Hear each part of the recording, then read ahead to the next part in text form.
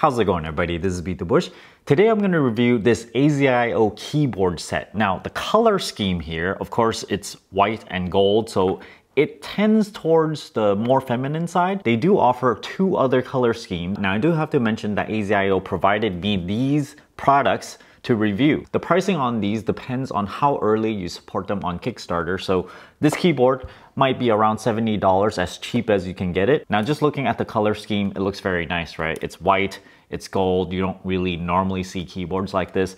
It has this gold trim all over it. But today I want to sort of dig deeper into this and just tell you about my experiences trying this product out, what you can expect from this thing if you do buy one for yourself. It does come with your USB-C cable. You can connect this wired or wirelessly through Bluetooth. USB-C port is right here. It supports 3 Bluetooth profiles, so you can just hop from one to another if you have more than one computer, sort of like a wireless KVM. Now, I did not get to pick what kind of mechanical keys these are, so I'm gonna pull one of these keys out. A little hard to pull off, and you can see that it's blue. These are mechanical blue key switches, and if I press it, let's listen for this.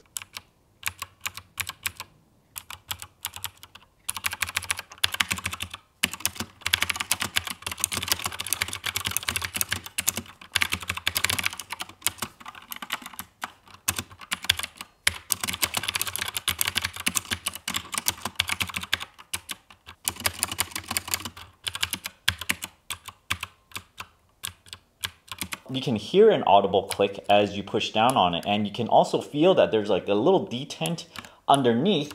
It's kind of like running your fingers across something. There's like a little bit of resistance as you push the key down. They have other colors which I will not explain because this is the keyboard and it comes with blues only and you don't really get a choice. This gold key over here, if you lift it off, you can see that the base material is kind of like a silver type thing, and then they plated it with this very shiny gold thing. And in my experience, this type of shininess, if you use this a lot, it's eventually gonna rub off. I don't know how durable this is, but that's my experience with any kind of material like this. If you use it a lot, you might start seeing what's underneath here, which is this color, which is gonna be kind of like a gray color. But you can replace it with a fully white one. It does come with this white one, and you just kind of push it back on and you're good to go. Same thing with the escape key. You can just kind of pull it off and attach back.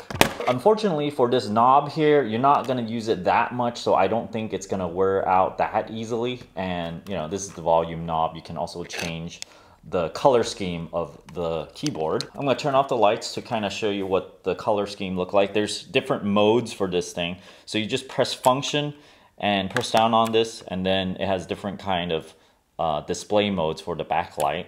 And it's only white. You know, I got this one. Kind of like a wave one, and then kind of like it disappears after you push it. And you know, different kind. Horizontal wave, and then you got like a disperse locally wave. This is kind of like it constantly does this. Left right wave, random stars, just whichever you really want. You know, it just kind of has a whole bunch of different ones. Personally, I like it just a solid color. I don't like it to be all flashy looking. And just give me one solid color, okay, like this. And then you can, you know, change the brightness of this all the way to 0. 1, 2, 3, 4, 5, 6, 7, 8, 9. I think 9 levels. It might be 9 or 10 levels. So you can change the brightness of this thing to your liking. Right now it's on the brightest. Looking at this from the camera angle, you are looking at it from, you know, a sitting angle. And you can kind of, you know, see through the cracks over here, the mechanical key underneath. So this is something that is, you know, I don't like too much, being able to see the bottom.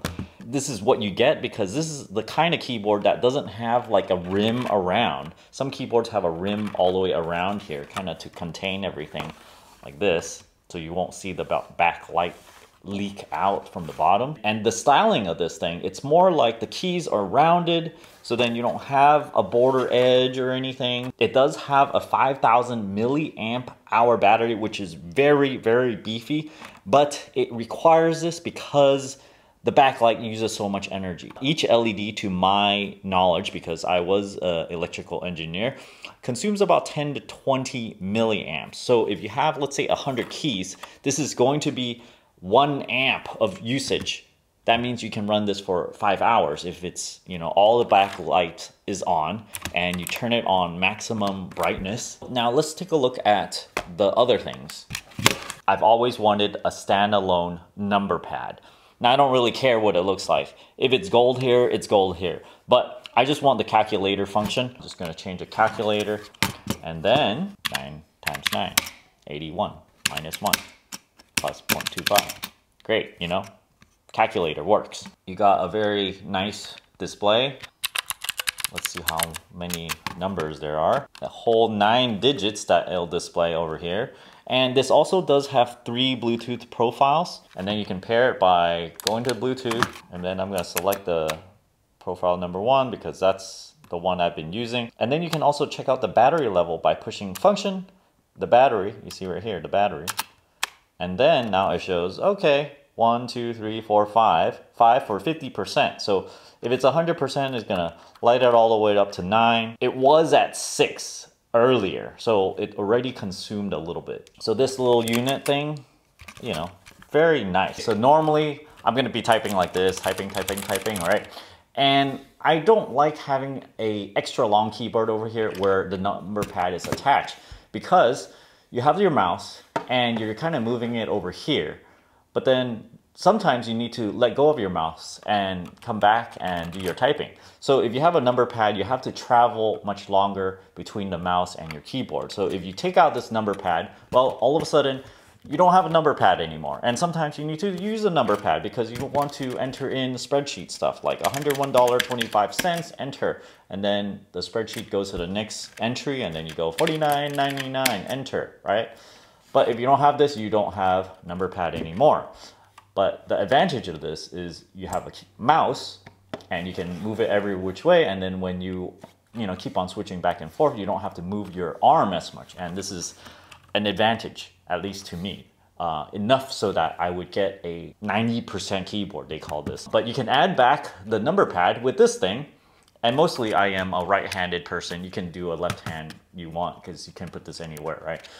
I put this on the right side and I would put this on the right of the mouse, kind of like so. I'm gonna move the mouse around, and then if I really want to enter in some stuff real quick on the spreadsheet, then I'll go, oh yeah, $49.99, blah, blah, blah, blah, blah, blah, you know?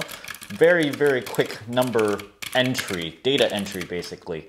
And, you know, me being an engineer, sort of, I like to enter in numbers and multiply them and sum them up and all that stuff on spreadsheets. So now let's take a look at the Bluetooth mouse here. You got this gold band here, kind of like a stylistic thing. It's a Bluetooth mouse. It even has this RF module thing. If you don't have Bluetooth in your computer, you can just plug this right in. So that's a nice feature. These things work for Mac and PC. Right now it's on Bluetooth. Yeah, if you wanted to go on RF mode and use this little dongle thing, go ahead and do that. There's, push this button to do the connection, Bluetooth connection. And it even has a double shot, what they call, for the plastic piece, so that, it looks kind of cloudy, and then underneath there's like another layer of plastic. This is also this gold band, and I also worry about this kind of rubbing off, but most of the time you don't rub here all that much on the mouse. The most frequent usage area is on the left click button here. So you're gonna wear this down a lot. And not so much for the wheel here, but I do think that wheel, this is gonna start fading if you use it a lot. Close up of the wheel here.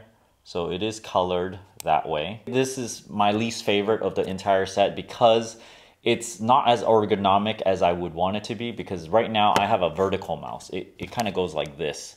And then the bottom, if you can kind of pull this bottom all the way here, you have your arm moving, like this, right? And it takes a lot of strain off of your wrist. There's less carpal tunnel going on, and I don't have any issue with the wrist anymore. versus when you always have to go like this. It produces strain around your wrist. But if you really want a full set, sure, you have this white keyboard, gold trim everywhere, matching mouse, matching number pad. You can show off to people, I guess. But you know, I care more about ergonomics, so I probably won't use this mouse piece over here. But I really do like the wireless aspect of this because I don't have to connect it to a wire anymore.